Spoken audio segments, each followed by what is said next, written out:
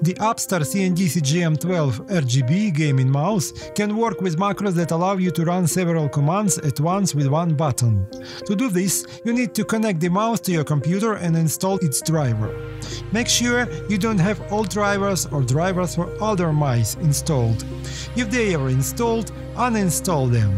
Otherwise, your driver will not work correctly. To record the macro, click on the macro button and in the window that appears under the PC macro field, click on the new macro button. Next, enter the name of your macro, Explorer.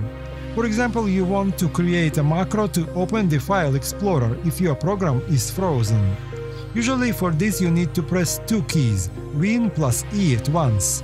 Let's write this combination into a macro to press two buttons at once.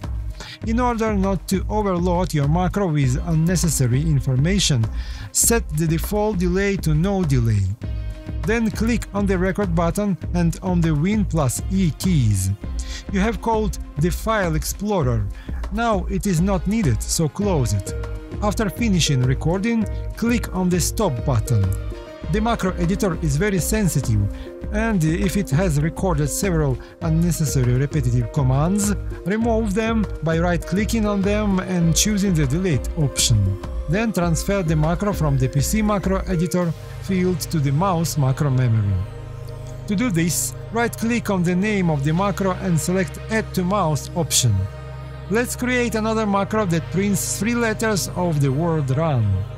Macro Run is created in the same way as the previous one. Now let's assign the created macros to the mouse buttons. Go to the Button Assignment tab, Mode A.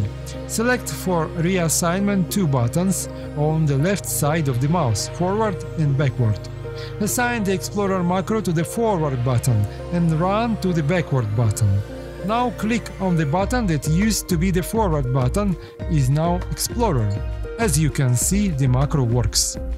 Open Notepad and make sure the backward button now prints the word Run.